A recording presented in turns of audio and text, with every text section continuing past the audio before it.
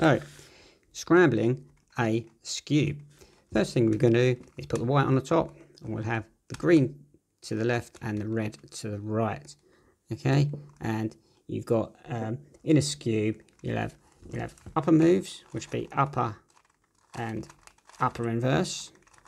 Okay, there's going to be left moves, left inverse, and right moves, right inverse. There'll be back moves, which is this one here, and that'll be back and back inverse. Okay, so I'll put a scramble on the screen again, holding the white at the top, green to the left, red to the right, and the scramble is so upper,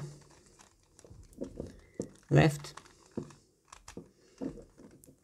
back, right, upper, left, right inverse, upper, left, right, and back inverse.